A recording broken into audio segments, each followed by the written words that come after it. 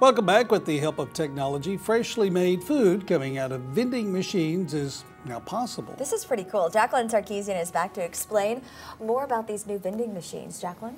We need to invest in these here at CBS 19. Stat. Yes, hot food coming out of vending machines, extremely necessary. So check out these high-tech vending machines.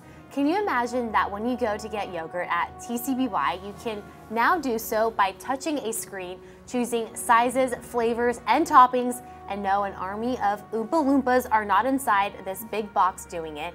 It's a robotic assembly line measuring out your yogurt and sprinkles for a cool treat. Another company is even selling fresh quality pizza from a vending machine. You can order a pizza by a touch screen that's ready in just 3 minutes. The dough and toppings are fresh and locally made. And I think this next vending machine will be a hit for us morning peeps here. A robotic barista that brews a cappuccino. Can you imagine? Are you sure there's not an Oompa Loompa in there? No, I don't think Taking so. all of the candy? Yeah. The only thing about them is they need to come down in size a little bit. Yeah, they are big. A little bit big. And they're probably very expensive. Probably, but they're very cool. Very cool. Well, they are. The pizza one?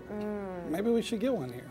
I'll let you talk to the boss. Yeah. See if we Let can- us know how that, Yeah, let us know how that goes. I will. All right.